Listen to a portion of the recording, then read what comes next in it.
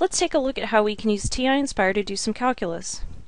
You can follow along on your handheld, or you can download a free trial of the TI-Nspire software from our website, education.ti.com.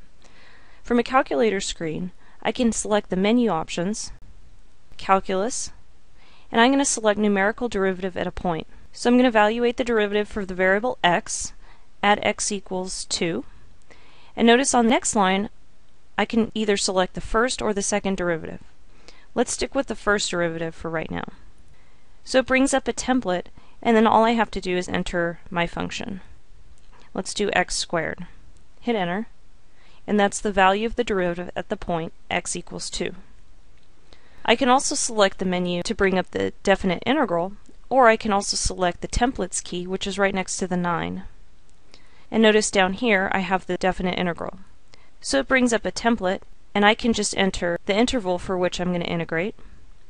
I'll go from 0 to pi, and notice the pi key is down below next to the h.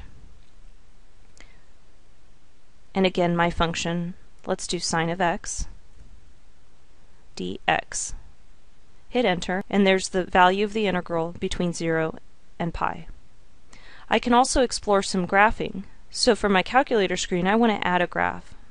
Hit Control, Doc, which is plus page, and then select Add Graphs. I'm going to go ahead and graph a function. Make this 2 times sine x. And then I can also change the window, or if I wanted to find the value of the integral between 2 points, I hit Menu, Analyze Graph, and then number 6 is integral. So I can either type in my lower bound, or I can also drag using the mouse.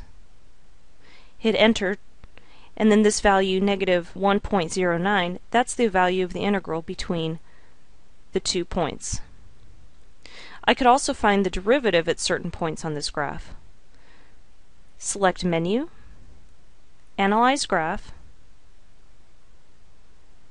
dyd, and then select a point anywhere along the graph. And the number you see here is the value of dy dx at this point. Give it a try. See what you can do using the TI-Nspire.